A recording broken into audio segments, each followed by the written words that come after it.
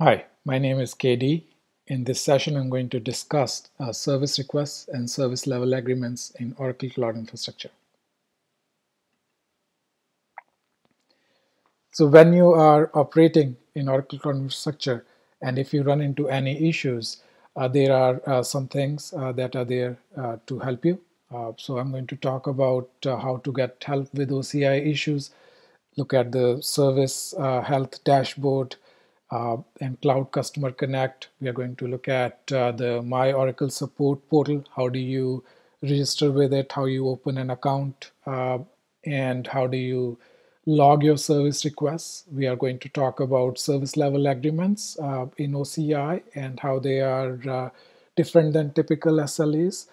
We are going to talk about how do you check on your limits and your current quotas and usage of OCI resources. And if you need additional resources, how do you request service level increases in OCI? And finally, we are also going to talk about some support semantics in terms of severity level and how do you contact support if you need to talk to somebody, etc. So let's get started.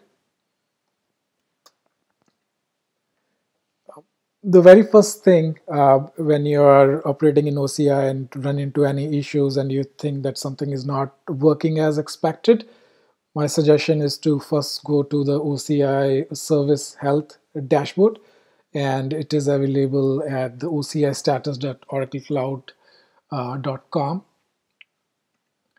So on this page, it tells you in real time what's happening across all the different services in OCI, as well as all the different regions in OCI as well. It gives you an instant incident history for any past issues, and you can also subscribe to any updates as well. The next thing is to look at the known issues and the workarounds page. Actually, before we look at that page, I would strongly recommend bookmarking docs.cloud.oracle.com/IAS for your OCI related documentation. The documentation is very extensive. All the services you want to learn about, all the information, whether it's about implementing or operating those services, is available. And it also provides some useful links to release notes, to the console that we'll look at shortly, as well as to the service health dashboard that we just looked at. So bookmark it, and it also has what's new kind of information. How do I begin? A lot of good information. So this is a good page to bookmark. And now let's, part of the documentation portal is the known issues page. As the name suggests, on this page, you will find a list of all the known issues with OCI services. On the right is the navigation page that shows all the different services. You can pick and choose the service that you want to explore the known issues about and see if any of these issues resonates with what you are experiencing. And within an issue, we summarize the details, and then we also talk about the workarounds, if any. An example is with storage gateway, an issue about the size being not reported properly with the df command, and it talks about why that is the case, and it also talks about the workaround of running the du command and what its limitations are, etc. So this can be a good resource for you as well. All right, the next thing is more of Q&A and knowledge base kind of resources that you have, and you can go to the Oracle Cloud Customer Connect portal, and you can open an account there. Let's take a quick look at that portal. So here is the Cloud Customer Connect.oracle.com portal. So go there. If you already have account, log in. If you don't have account, you can create one using your corporate email. Once you log in, it provides a ton of useful information. There are useful forums that you can become part of. You can have discussions and learn more about events and some of the updates that have come about recently. Uh, Within the forums, you can select if you are using Oracle SaaS products, go there. If you are using infrastructure, this session is focused on OCI, Oracle Cloud Infrastructure, which is a IaaS kind of offering and has some PaaS services in it as well. So if you are interested in these services, you can click on this dashboard and you'll be able to find a lot of relevant information about these services. Let's look at an example. So in this forum, you can post your questions and you can get answers by OCI experts to those questions. There is a rating system as well, and that way you can vote on answers and mark things as answered, etc. Another resource that you potentially can use is to use Stack Overflow. And I'm sure everybody is familiar with Stack Overflow website. You can go there, just tag your questions with Oracle Cloud Infrastructure. And we have started building a community here as well. So this is another resource to look at issues that other users have faced and their potential solutions as well. All right, now let's talk about My Oracle Support, MOS. You can go to support.oracle.com. If you are a first-time user, you register your account with your email address. You verify through the email that we send you that it's actually your address, and accept terms, etc. It's a fairly straightforward process. And once you have access to My Oracle support, you can then log in. And once you log in, you'll find a really rich portal for support as well as for knowledge as well. As you can see, there are several options. There is a help section that can help you customize this dashboard, a lot of rich information, and you can look at some of these links. An example is you can create your Power Views. Because Oracle has a lot of services, you can filter which services and which things related to support you are interested in looking at and create one or multiple Power Views by using these filters as well. There is a knowledge section. So, a knowledge base is right here as well. So you can click on different tabs, or you can, my dashboard has knowledge base linked to it. So I can, let's see, if I type this search term, you can get some useful information on the topic that you are looking for. You can create your service requests and look at your existing service requests and their status right here as well.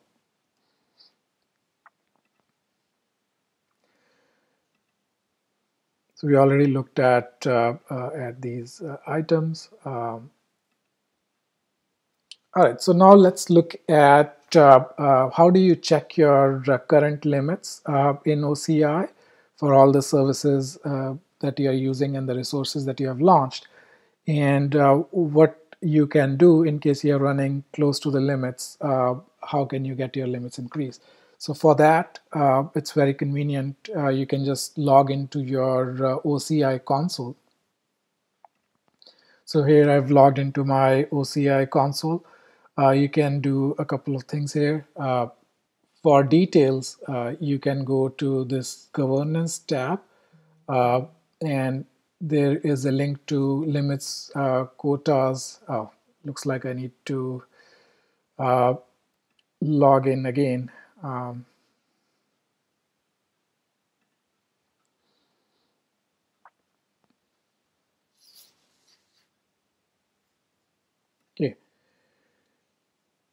You can go to the governance section and click on limits, quotas, and usage. It's going to give you information about your current limits for all the different services. The limits can be in a particular AD, or it can be at at a region level. So you choose the limit, and you can see, for example, in this case, I have the service limit of just one instance, and I have one available, but there could be places where I need more resources. And to make those requests, I can just click on this link and enter some details, your contact information, and which service you want to request the service limit increase in. And then you choose the exact, in this case, I chose compute. So I'm going to choose uh, the instance size that I'm interested in. And then you put in a reason for your request and submit the request. Another way of reaching the same place is if you click on the help link within the console. You can also request your service limit increases right here. You can also initiate a live chat with OCI support. Uh, and you can also actually get good documentation or information on opening service requests. We have briefly looked at the Oracle support portal, so it provides information on how to open tickets, and when you open your service requests, you would be asked certain information. How do you get that information? For example, how do you find the OCID of a resource, which is a unique identifier for each resource in OCI. So when you're opening your service request, you might need some information which is available through this documentation page as well.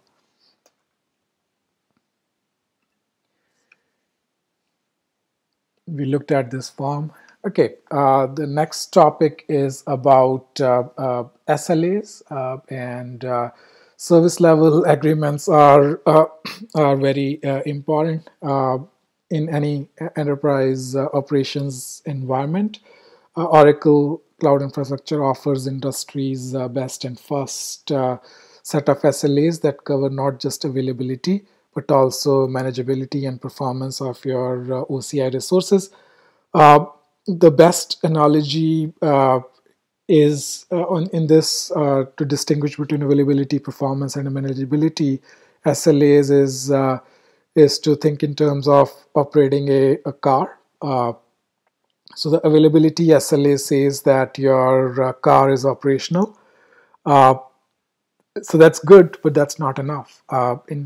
Along with being operational, you need to be able to steer your car or to manage your car. That's what uh, the manageability SLA is all about, managing your resources in OCI. It's not enough that they are available. It's also important that you can actually reconfigure them, change them, and manage them appropriately. And then last but not the least is the performance SLA.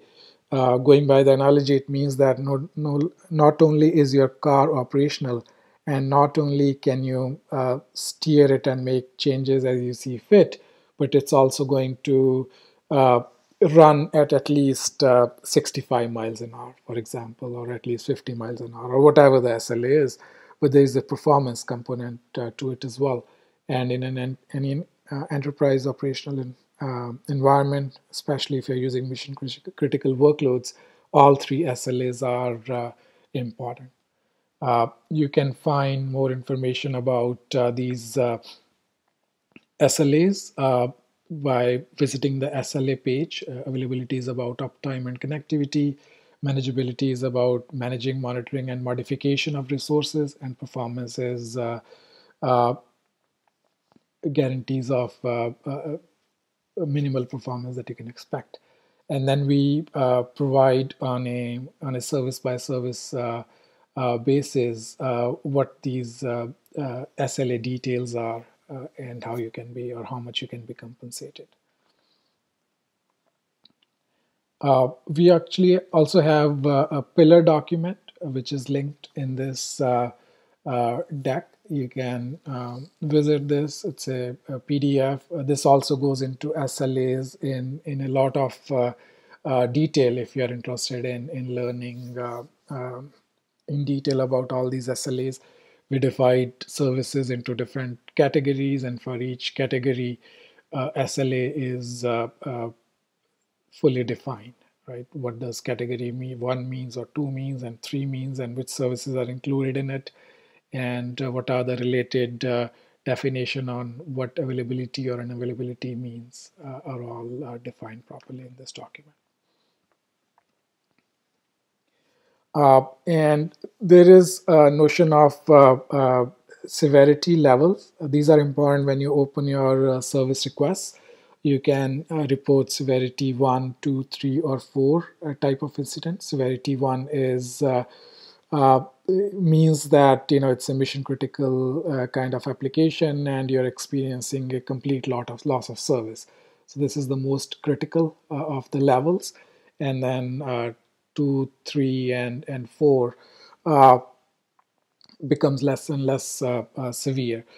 These levels are defined in the support process and severity level document. The support process also talks about all the steps that we already looked at in terms of getting access to My Oracle support and opening SRs, etc. But towards the end, it also talks about severity levels. And the last thing I want to talk about is how to contact My Oracle support. The contact information is available on oracle.com/support/contact. And from here, you can actually browse to your country and find the contact information. You can actually click on this link on the side and get direct access as well. But you can see all the contact information about support is right here. Okay. In summary, we looked at what kind of options you have for getting help and support when you're operating in OCI. We also looked at OCI console and how you can find your current limits and how much usage you have right now, how to request additional resources with service level increased requests. And we looked at service level agreements about the manageability, performance, as well as availability SLAs. And we looked at how to contact Oracle My Support as and when you need it. Thank you for your time.